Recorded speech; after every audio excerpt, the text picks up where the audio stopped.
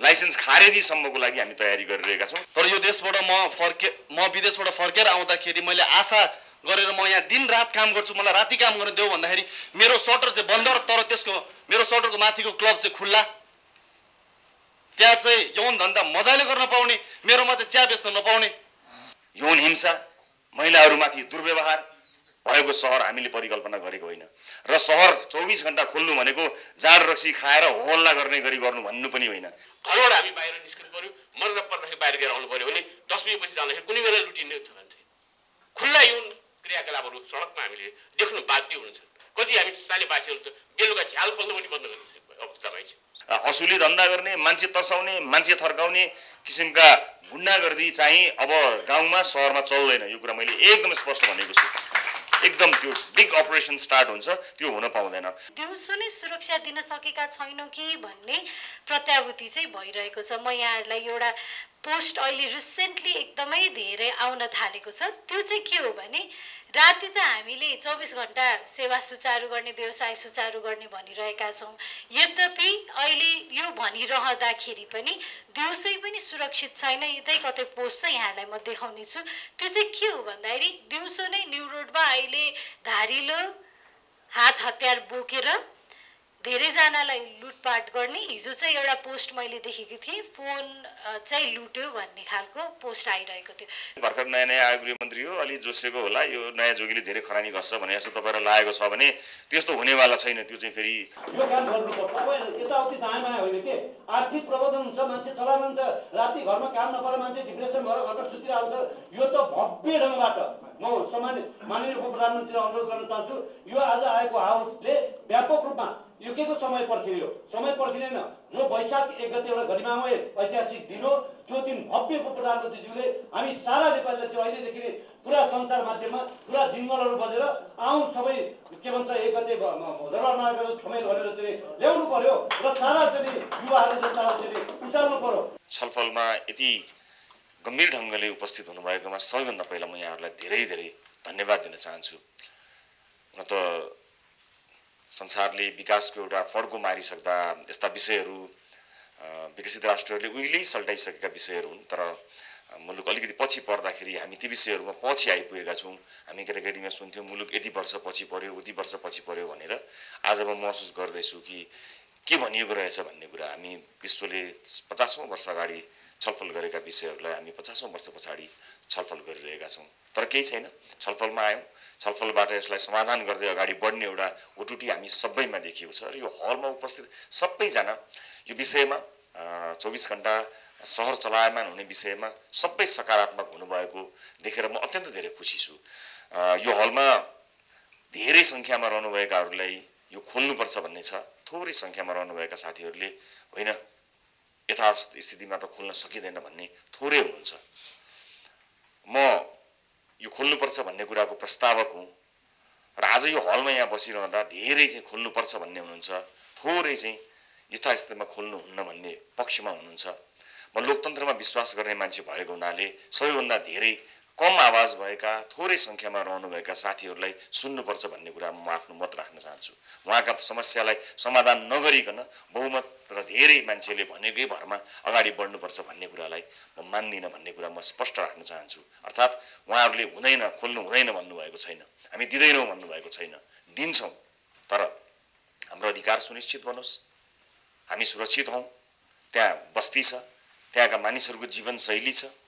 हामीले राज्यले हेर्नुपर्ने वृद्ध वृद्धा बालबालिकाहरू छन्, युवाहरू छन्, त्यहाँ आफ्नै किसिमको जीवनशैली छ, त्यसलाई पनि मध्यनजर राखियोस् भन्ने कुरा उहाँहरूले भन्नुभएको मैले बुझेको छु। र म सबैभन्दा पहिला यी सबै कुराहरूलाई मध्यनजर राखेर मात्रै अगाडि बढिने कुराको सुनिश्चितता यहाँहरूलाई दिलाउन चाहन्छु। धेरै मान्छे हामी सहमत भएका आधारमा, हामी बलिया धेरै भएका पक्षमा, अल्पसङ्ख्यक कम मत भएका र थोरै साथीहरूलाई उहाँहरूको विचारलाई अवमूल्यन गरेर अथवा पेलेर जाने मनस्थिति त्यो मनस्थितिमा हामी छैनौँ। त्यो लोकतन्त्रको चरित्र पनि होइन, हामी लोकतन्त्रमा छौँ र त्यसैमा विश्वास गर्छौँ। सबभन्दा पहिला साथीहरूलाई म त्यसमा स्पष्ट हुन अनुरोध गर्न चाहन्छु। यो कुराबाट म सुरुवात गर्न चाहन्छु, किनभने गर्ने कुरामा असहमति छैन, तर कसरी गर्ने भन्ने कुरामा केही प्रश्नहरू छन्, केही जिज्ञासाहरू छन्, ती ठिक भयो भने गर्न सकिन्छ भन्ने अर्थमा लागेको छ। सबैभन्दा पहिला कुरा अहिले पनि अनौपचारिक रूपमा चलिरहेकै छ भन्ने कुरा छ। यो अनौपचारिक रूपमा चल्नु र औपचारिक रूपमा 24 घण्टा चल्नु भन्नुको पछाडि धेरै अर्थहरू छन्। अर्थात् गृह मन्त्रालयले आफूले गर्ने तयारी 24 घण्टा नागरिकका लागि सहर खुल्ला हुँदैछ भनेपछि उसले गर्ने आफ्नो तयारी, प्रहरी प्रशासनले गर्ने तयारी त्यही ढङ्गको हुन्छ। आज तयारी नभइरहँदा चल्नलाई चलिरहेकै छ, हेर्नेले पनि देख्नेले पनि नदेखे जस्तो, सुन्नेले पनि नसुने जस्तो गरेर प्रचलित ऐन कानुनलाई अलिअलि व्यवस्था गर्दै जुन ढङ्गमा चलिरहेको छ, हामीले समाज सधैँ त्यस्तै परिकल्पना गर्ने हो भने त केही पनि हुन सक्दैन। तर हामीले त्यो समाजको परिकल्पना गर्न सक्दैनौँ। हिजो एउटाले गर्यो गरेन, अर्को आएर गर्छ गर्दैन भन्ने कुरा भन्दा पनि हामीले प्रणाली स्थापित गर्ने कामको सुरुवात गर्यो कि गरेनौँ, हाम्रो लागि त्यो महत्त्वपूर्ण कुरा हो। र प्रणाली स्थापित गर्ने कुरामा एउटा सहर 24 घण्टा खुल्छ भने त्यो 24 घण्टा खुल्ने सहरको मापदण्ड हुन्छ। त्यहाँ व्यवसाय गर्ने मापदण्ड हुन्छ, त्यहाँ सुरक्षा दिने मापदण्ड हुन्छ, लाइसेन्स लिने मापदण्ड हुन्छ, तत्त व्यवसायले पालना गर्ने नीति नियम हुन्छन्। ती नीति नियमलाई पालना गर्ने तौर तरिकाहरू हुन्छन्, त्यसलाई हेर्ने फरक एजेन्सीहरू हुन्छन्। त्यहाँ त्यो नीति नियम नमान्दाखेरि तोकिने सजायहरू हुन्छन्, त्यो नहुँदाखेरि लाइसेन्स खारेजीदेखि लिएर धेरै कुराहरू हुन्छन्। यी सबै कुराहरू भइरहँदाखेरि स्थानीय बासिन्दाहरू पनि त्यहाँ भएको कमर्सियल र रेजिडेन्सियल एरियाको मिश्रित स्वरूप भइसकेको र डिक्लेयर्ड चाहिँ कमर्सियल एरिया नभइसकेको परिप्रेक्ष्यमा त्यो कुरालाई मध्यनजर राख्नै पर्छ। यो मध्यनजर राखिँदा यो थप व्यवस्थित हुन्छ। त्यो थप व्यवस्थित गर्नका लागि हामीले प्रणाली बनाउनका लागि छलफल गरेका हौँ। नत्र मलाई सुरुवात गर्दाखेरि नै ल सकिन्छ भोलि पर्सि नै भन्ने कुरा पनि नआएको होइन। तर मैले आफैले पनि यो कुरा प्रस्ताव गरेको मलाई सम्झना छ। साथीहरू हुनुहुन्छ यहाँ कि त्यसरी होइन, प्रणाली बनाउनुपर्छ, सिस्टम बनाउनुपर्छ। सिस्टम बनिसकेपछि त्यो सिस्टममा भोलि कोही रहनु नरहनुले फरक नपर्ने गरी बनाउनुपर्छ भन्ने कुरामा नै मैले जोड दिएको हुँ। त्यसकारणले यो जोड दिइरहँदा हामीले एउटा अभ्यास त गर्नै पर्ने हुन्छ। दरबार मार्ग र ठमेलको कुरा अहिले आएको छ। दरबार मार्गका हकमा त्यति धेरै समस्या नआएको कुराहरू छ। ठमेलको हकमा केही समस्याहरू देखिएका छन् जसलाई समाधान गर्नको निमित्त हामी यहाँ उपस्थित भएका छौँ। यथास्थितिमा भन्दा पनि त्यहाँ साउन्ड सिस्टम र भाइब्रेसनको कुराहरू एकदमै महत्त्वपूर्ण कुरा हो। साउन्ड हुँदा पनि त्यो भाइब्रेसनले पनि आफ्नै किसिमको एउटा ध्वनि दिन्छ। त्यो पनि आफैमा एउटा सृजना हुने एउटा पोल्युसन भनौँ नभनौँ जे भनौँ त्यो त्यसको इफेक्ट भनौँ, म त्यसलाई पोल्युसनै त भनिन्छ कि भनिन्न मलाई थाहा छैन, त्यसको इफेक्ट त छ। त्यो इफेक्टलाई पनि मध्यनजर राख्दै व्यवसाय गर्नुपर्ने कुराहरू एकदमै जायज कुराहरू हुन्। त्यसकारणले त्यसका लागि हामीले मापदण्ड बनाउनु पर्ने हुन्छ। सिक्युरिटी क्यामेराहरू, फोहोर व्यवस्थापन, कर्मचारीहरू, त्यहाँ कर्मचारीहरूको सुरक्षा, उहाँहरूको श्रम शोषण नहोस् भन्ने कुरा, महिलाहरूको सुरक्षा, त्यहाँ अन्डर एज मान्छेले चाहिँ मादक पदार्थहरू सेवन गर्छन् कि गर्छन् उनीहरूलाई गभर्मेन्ट इस्युड आइडी चेक गर्ने लगायतका कुराहरू अब हाम्रो चासोको विषयहरू हुन्। हिजो ती चासोको विषय थिएनन् होला। दोबाटोमा उभिएर सडकमा हल्ला गर्दै हिँड्दाखेरि सुतिरहनु भएका बाबाआमाहरूले कान थुनेर सुन्न अपशब्दहरू सुन्न बाध्य हुनुभयो होला। तर हामी त्यसलाई कानुनको दायरामा, त्यसलाई नियमनको दायरामा ल्याउने प्रयत्न गरिरहेका छौँ। जब यो नियम र कानुनको दायरामा आउँछ, जब अनुशासित सहर बन्छ, व्यवसाय गर्ने अनुशासित हुन्छ, त्यो व्यवसायमा गएर कस्टमरका रूपमा गएको मानिस अनुशासित हुन्छ र बाँकी सबैजना अनुशासित हुन्छन्, त्यसपछि मात्र त्यसले हामीले भन्न खोजेको र गर्न खोजेको कुरा पुरा गर्न सक्छ। यहाँ दुईवटा कुरा छन् ठमेलका हकमा। एउटा आमाको निन्द्रा, अर्को छोराको सपना। आमाको निन्द्रा पनि आयो, छोराको सपना पनि आयो।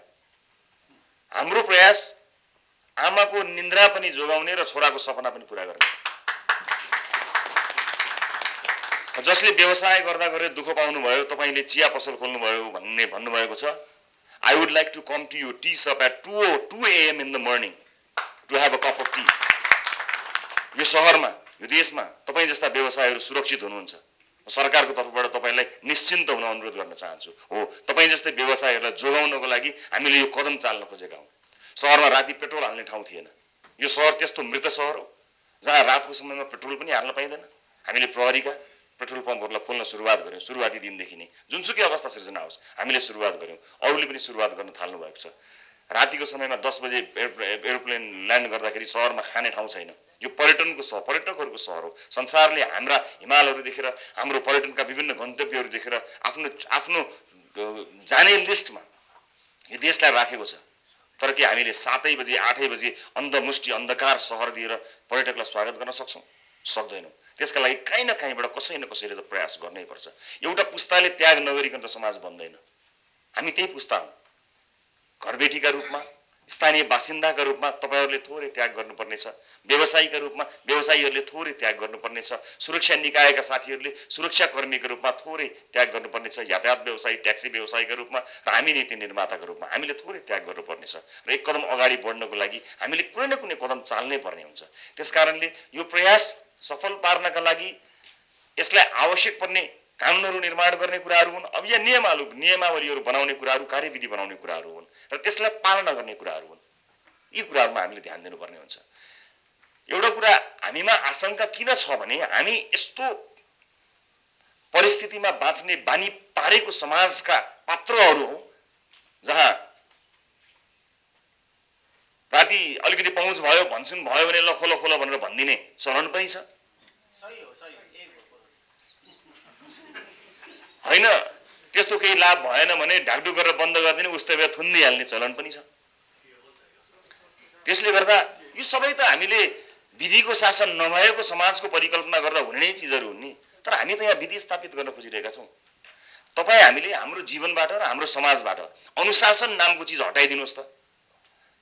मैले त अरूको त उदाहरण दिन्न, मैले त्यतिखेर मात्र दुःख पाएको म सम्झन्छु जतिखेर म अनुशासनमा रहेको छैन। चाहे त्यो वित्तीय अनुशासन होस्, चाहे त्यो व्यक्तिगत अनुशासन होस्, चाहे त्यो पारिवारिक अनुशासन होस्, चाहे जुनसुकै अनुशासन हो, हामीले तब मात्र दुःख पाएका छौँ जब हामीले अनुशासनको पालना भएका रहेनछौँ।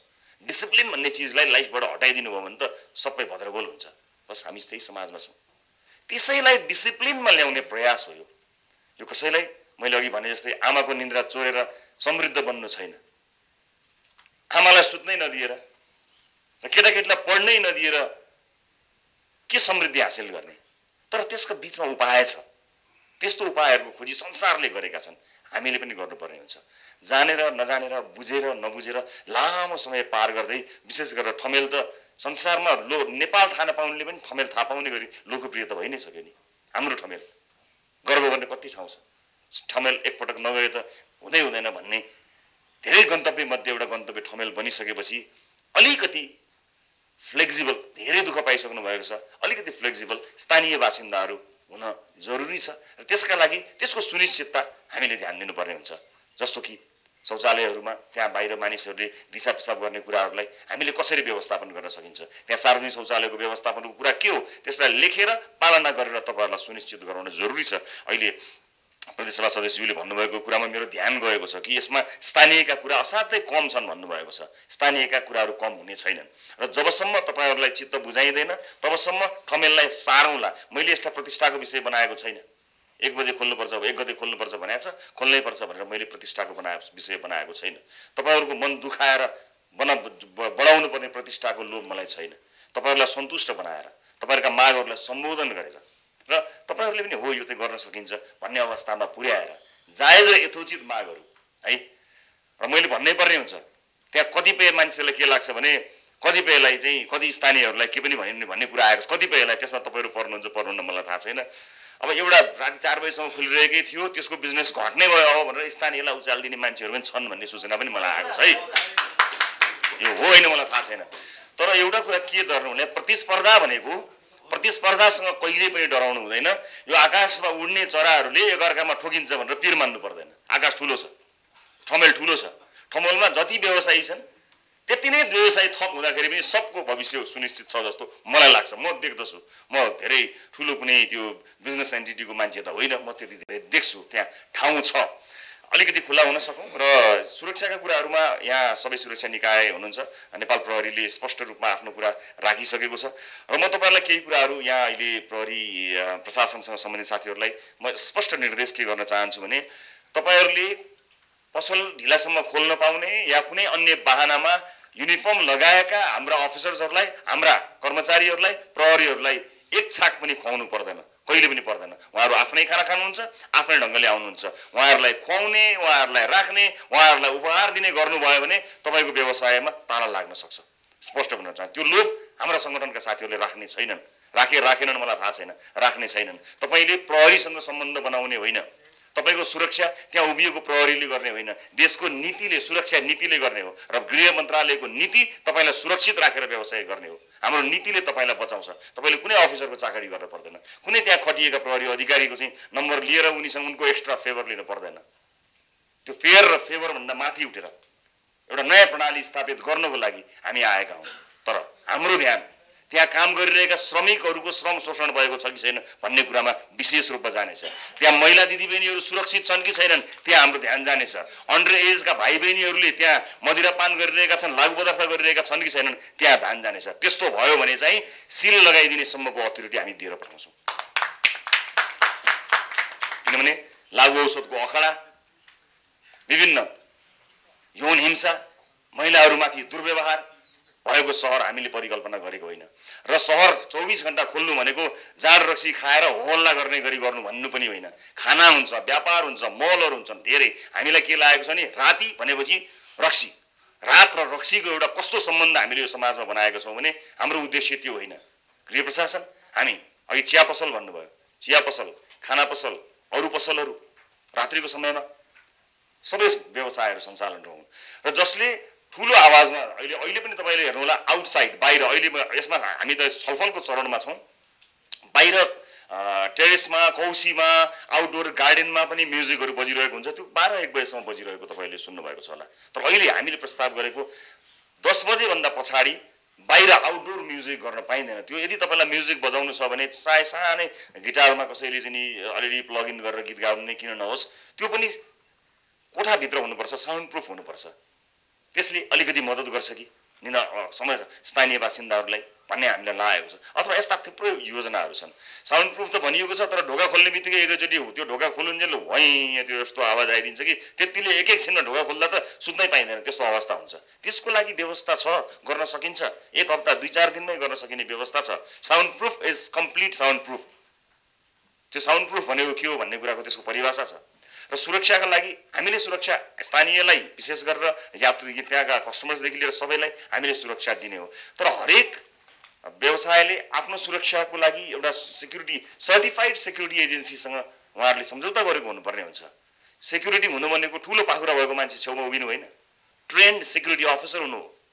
त्यो ट्रेन्ड सिक्युरिटी अफिसर छैन, त्यो सिक्युरिटीका मापदण्डहरू पुरा भएको छैन, सबै ठाउँमा देखिने सीसी क्यामेराहरू जडान भएका छैनन्, त्यसको एक्सेस नेपाल प्रहरीलाई छैन, फोहोरको व्यवस्थापन गर्ने ठाउँहरू छैन, त्यहाँ स्मोकिङ जोनहरू कहाँ हुन् त्यो निर्दिष्ट गरिएको छैन। यस्ता कुराहरू छैनन् भने हामीले त्यसलाई सञ्चालन गर्न दिने भनेको होइन।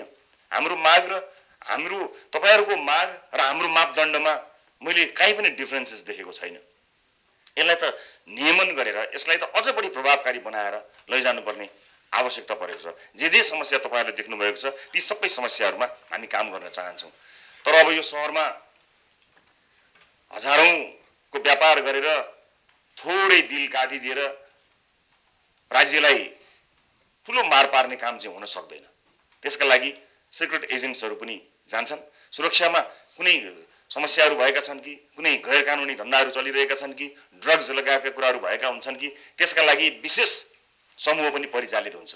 त्यस्तो क्रियाकलापहरू हामी हुन दिँदैनौँ। हामीले परिकल्पना गरेको सहर खोल्ने मात्र होइन, त्यो सुरक्षित सम्मानित सहर खोल्ने भन्ने कुरा गरेको हौँ। त्यसकारणले यस्ता जति पनि विषयहरू उठेका छन् त्यो कुराहरूमा हामी ध्यान दिनेछौँ र विशेष गरेर मैले बिल बिजोगको कुराकानी गरिहालेँ, त्यो कुराहरूमा हामीले ध्यान दिनुपर्नेछ। र स्ट्रिट फुडको विषयदेखि लिएर यी सबै कुरा विभिन्न क्षेत्राधिकार भएका निकायहरू हुनुहुन्छ, स्थानीय सरकारहरू हुनुहुन्छ, उहाँहरूसँगको समन्वयमा नै गृह प्रशासनले काम गर्ने विचार गरेको छ। मेरो हिजो भर्खरै काठमाडौँ महानगरपालिकाका अस्ति काठमाडौँ महानगरपालिकाका प्रमुखज्यूसँग कुराकानी हुँदाखेरि यी विषयहरूमा मैले आफ्नो कुराहरू राखेको थिएँ। अत्यन्तै सकारात्मक ढङ्गले उहाँले आफ्ना यस विषयलाई आफ्ना अझ थप यसलाई समृद्ध बनाउनका लागि राम्रा सल्लाह र सुझावहरू पनि दिनुभएको छ। त्यसकारणले गर्दा यी कुराहरूमा हामी बडो ध्यान दिन्छौँ। अर्को कुरा गुन्डागर्दीको विषय छ। मैले एउटा लिस्ट तयार पारेको छु, अहिले आइजी साहबलाई आज म दिनेवाला छु। मलाई ठाउँ ठाउँबाट चाहिँ आएका लिस्टको लामो गुन्डागर्दीको लिस्ट छ। यो गुन्डागर्दीको युगबाट हामीले अन्त्य गर्नुपर्ने छ। म यो बैठक सकेपछि उहाँलाई उपलब्ध पनि गराउँछु र तर्साउने, थर्काउने चाहिँ शान्ति सुरक्षा खलबल गराउने र विभिन्न आवरणमा कुनै समूहमा कुनै पार्टीको नाममा असुली धन्दा गर्ने, मान्छे तर्साउने, मान्छे थर्काउने किसिमका गुन्डागर्दी चाहिँ अब गाउँमा सहरमा चल्दैन, यो कुरा मैले एकदम स्पष्ट भनेको छु। एकदम त्यो बिग अपरेसन स्टार्ट हुन्छ, त्यो हुन पाउँदैन। महिलाहरूको सुरक्षा मैले बारम्बार भन्दै आएको छु, महिलाहरू सुरक्षित भएर यो सहरमा जुन दिनसम्म भनेको समयमा हिँड्न सक्दैनन् तबसम्म यो सहर सुरक्षित भएको जसले ठाने पनि म ठान्दिनँ। कुनै पनि बेला खाना खान मन लागेको दिनमा घरबाट निस्किएर चाहे पुरुष होस् चाहे महिला होस् उनीहरू निर्बाध रूपमा अझ सार्वजनिक यातायात चढेर भनेको ठाउँमा गएर खाना खाएर शपिङ गरेर सुरक्षित ढङ्गले घर फर्केको दिन मात्र यो अभियान सफल हुन्छ। जति समय लागे पनि त्यसपछि मात्र यसले सफलता पाउँछ। त्यसकारणले यो कुरामा हामी सचेत छौँ। र रात्रिको व्यवसाय भन्ने बित्तिकै ड्रिङ्क भन्ने कुराहरू आइरहेको छ। वास्तवमा यसलाई त्यसरी व्याख्या नगरौँ र ड्रिङ्क रेस्पोन्सिबली यो ड्रिङ्क गरेर ड्राइभ गर्ने कुराहरूमा एकदमै धेरै निर्मम भइन्छ। कुनै पनि त्यसको टलरेट हुँदैन। ट्राफिकले राम्रोसँग चेकिङ गर्छ, अझ बढी कडाइका साथ चेकिङ गर्छ। ड्रिङ्क गर्न उमेर नपुगेका मानिसहरूलाई ड्रिङ्क गर्न दिँदैन। सकेसम्म ड्रिङ्क नगर्नुहोस्। ड्रिङ्क गर्नुहुँदा रेस्पोन्सिबल भएर जिम्मेवार भएर ड्रिङ्क गर्नुहोस्। ड्रिङ्क र ड्राइभ सँगै चल्नै सक्दैन, इम्पोसिबल। सार्वजनिक सवारीको लागि अहिले यातायात व्यवसायीहरूको तर्फबाट सिटौलाजीले भनिसक्नु भएको छ। हामीले केही अनुरोधहरू गरेका छौँ। ट्याक्सी व्यवसायी साथीहरूले पनि भन्नुभएको छ। अन्य प्राइभेट प्लेटफर्म्सहरूमा पनि उहाँहरूसँग पनि संवाद र छलफल हाम्रो चलि नै रहेको छ।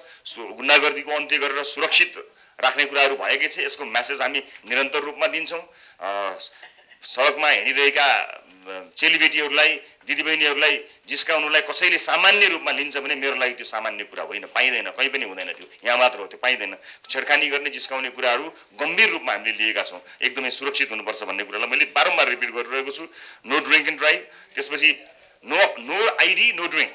आइडी कसैको छैन, 18 वर्षको उमेर पुगेको छैन भने त्यहाँ ड्रिङ्क हुँदैन। त्यसको अनुगमन हुन्छ र आइडी नभएका मानिसलाई, उमेर कम भएका मान्छेलाई, गलत आइडी दिएका, फेक आइडी दिएका मान्छेहरूलाई, गभर्मेन्ट इस्युड आइडी नभएको मान्छेलाई यदि कुनै पनि रेस्टुरेन्ट, बार, पब, डिस्कोले मादक पदार्थ बेचेको छ भने लाइसेन्स खारेजीसम्मको लागि हामी तयारी गरिरहेका छौँ। त्यो इम्पोसिबल, त्यो हुन सक्दैन। उमेर अन्डर एजलाई ड्रिङ्क गर्न हामी अलाउ गर्न सक्दैनौँ।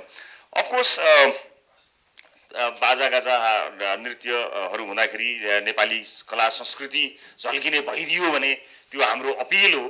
अब यो तर यो मनोरञ्जनको सीमा हुँदैन। हामीले यसलाई भाषाभित्र सीमैमा राख्ने कुरा त भना हुँदैन होला। तर हाम्रो आग्रह र अनुरोध चाहिँ के छ भने हाम्रा पर्यटकहरूले विशेष गरेर हाम्रो कला, हाम्रो संस्कृति देखुन्।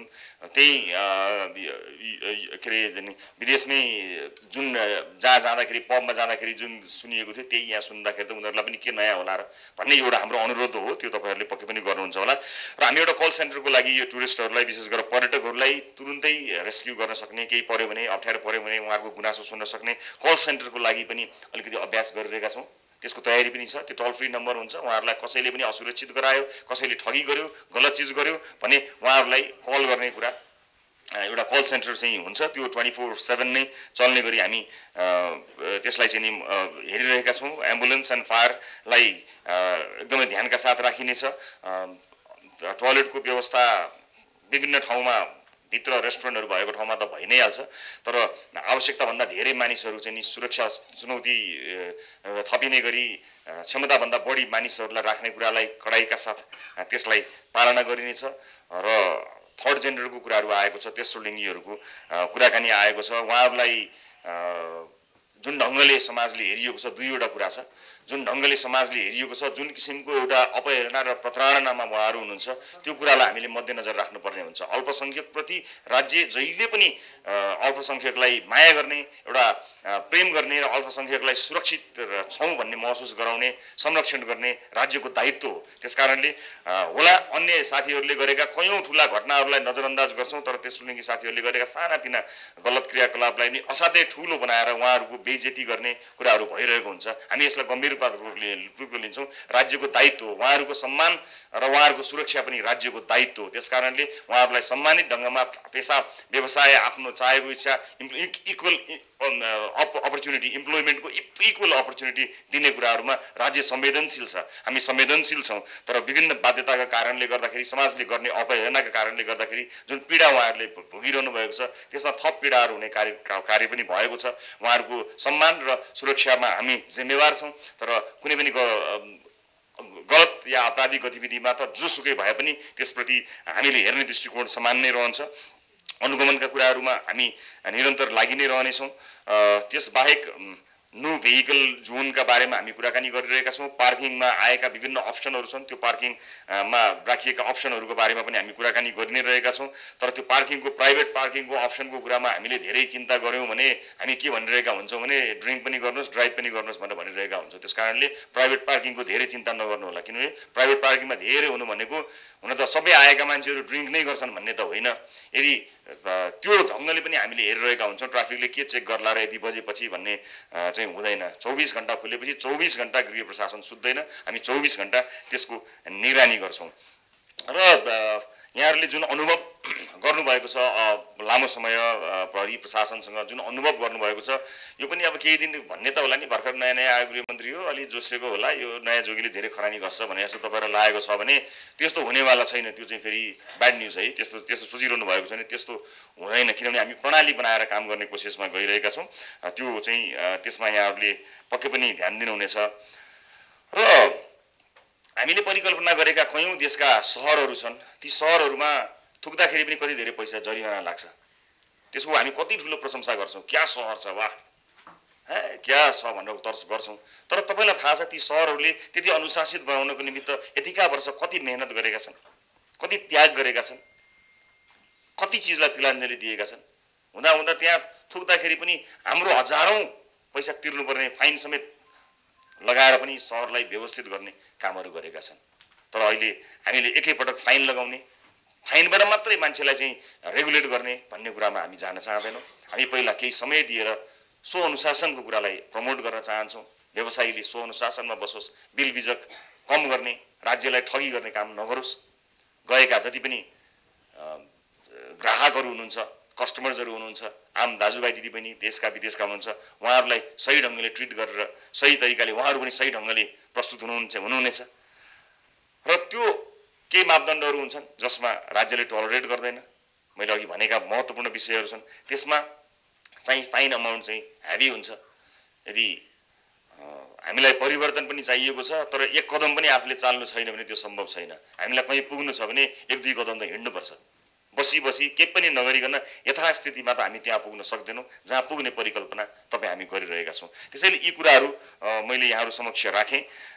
यदि ठमेलमा रहनुभएका साथीहरूको मागलाई सम्बोधन गर्न सक्ने अवस्था यो 1 हप्तामा बन्न सक्छ भने 1 हप्तामा भएभरका सबैले अनिवार्य खोल्नै पर्छ भन्ने त होइन। जो तयार हुनुहुन्छ उहाँहरूले खोल्नुहुन्छ, उहाँहरूलाई रेगुलेट गर्दै जाउँ, अभ्यास गर्दै जाउँ। यो ट्रायल हो, यसलाई कुनै प्रतिष्ठाको विषय बनाएको छैन। यो भएन छ, फेल भएछ भने पनि धेरै भए गृहमन्त्रीको कदम असफल भनेर आउने त हो नि, त्यस्तो म सुनौला, चिन्ता नगर्नुहोस्। तर तपाईँहरूलाई असफल पारेर, तपाईँहरूलाई अप्ठ्यारोमा पारेर, तपाईँहरूको मन दुखाएर त्यो सफलताले मलाई आनन्द पनि दिनेवाला छैन। त्यसकारणले मिलेर जाने, मागहरू सम्बोधन गरेर जाने। तर स्वाभाविक रूपमा ठमेल एउटा व्यावसायिक पनि ठुलो केन्द्र भइसकेको हुनाले त्यसको लाभ हानि दुइटै नै भइहाल्छ। लाभ कसरी हुन सक्छ त्यो म्युचुअल सबैलाई हुन सक्ने कुराहरूमा ध्यान दिउँ। र मैले अघि भने जस्तो आमाको निन्द्रा पनि नबिग्रियोस्, छोराको सपना पनि नतुइयोस्। यसरी हामीले काम गर्न गयौँ भने हामीले साँच्चै नै उदाहरण दिन सक्छौँ। र फेरि मैले जोड लगाएर भन्नुपर्ने एउटै चिज के छ भने मुलुकमा लागु औषधको दुर्व्यसनी असाध्यै धेरै बढेको विभिन्न रिपोर्टहरूबाट प्राप्त भएका छन्। र लागु औषध बेचबिखन गर्नेहरूमाथि निर्ममभन्दा निर्मम कारबाही गर्नको निमित्त मैले बारम्बार सुरक्षा निकायलाई निर्देश गरिसकेको छु। म आज यो हलमा पनि फेरि पनि तपाईँहरू सबैलाई साक्षी राखेर, मिडियाका साथीहरू पनि हुनुहुन्छ, सायद आज खिचेको यो कुरा धेरै मान्छेमा पुग्छ, देशैभरि पुग्छ होला। म फेरि पनि स्ट्रङली, लाउड एन्ड क्लियरली एउटा कुरा के बताउन चाहन्छु भने लागु औषधको बेचबिखन गर्ने, ओसार प्रसार गर्नेहरूमाथि कानुनले निर्ममभन्दा निर्मम सजाय तोकेको छ। त्यो बाटो अवलम्बन गरेर जानुहोस् र लागु औषधको यो चाहिँ नि जन्जालबाट समाजलाई मुक्त गराउने कुरामा जुनसुकै कदम चाल्नुपर्छ त्यो कदम चाल्नको लागि पनि म यही तपाईँहरूलाई साक्षी राखेर बताउन चाहन्छु। यो सहभागिताको लागि, आफ्ना महत्त्वपूर्ण विचारहरूको लागि म यहाँहरूलाई धेरै धेरै धन्यवाद दिन चाहन्छु। र मिलेर सँगै सहयात्रा गरेर हामी हाम्रो समाजलाई अगाडि बढाउन सक्छौँ। यहाँ केही पनि हुँदैन होइन, यहाँ केही हुन्छ भन्ने कुराको आशाको सञ्चार हामीले गर्नुपर्नेछ। र म फेरि पनि चाहन्छु, जो चिया पसल खोल्नुभएको भाइ हुनुहुन्छ तपाईँ, म चाहन्छु तपाईँको चिया पसलको धेरै फ्रेन्चाइजहरू बन्न सकोस्। तपाईँ जहाँ जान खोजिरहनु भएको छ त्यहाँ के हुन्छ भन्ने मैले पनि अलिकति देखेर आएको हुनाले यहाँ व्यवसाय गर्न सक्नुभयो भने मलाई विश्वास छ तपाईँको टन्नै सहरभरि धेरै चिया पसलहरू हुनेछन्। तपाईँ जाने होइन ल्याउने एउटा व्यवसायी बन्नुहुनेछ। म तपाईँलाई त्यहाँ देख्न चाहन्छु। हस्, यति भन्दै आजको यो छलफल यही सकिएको जानकारी गराउँछु। हस्, धन्यवाद, नमस्कार।